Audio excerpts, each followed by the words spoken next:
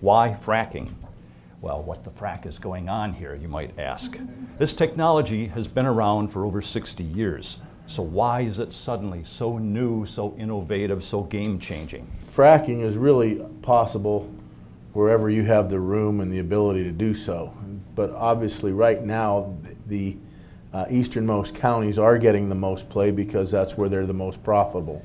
Like everything else, wherever you can get the most profit, then the quickest, and get it delivered to market the quickest, where there's the infrastructure, you're going to start there. Prosperity 101 is a company I founded in 2009, basically because I saw a great need. I could see that there was a complete disconnect from the boardroom to the break room. So many things that those in the boardroom understand about business principles and how jobs are created, the importance of protecting the free enterprise system we know in our country. The boardroom understands, but the break room often does not. We do just about everything, and it's booming. Everything is booming at this point.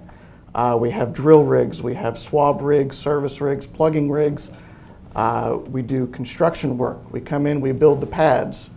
As soon as one of our drilling rigs or someone else comes in and drills that well, we come back in and we reclaim the property for the landowner, make everything nice again. We have our own production, we do leasing, so just about anything you can possibly think of.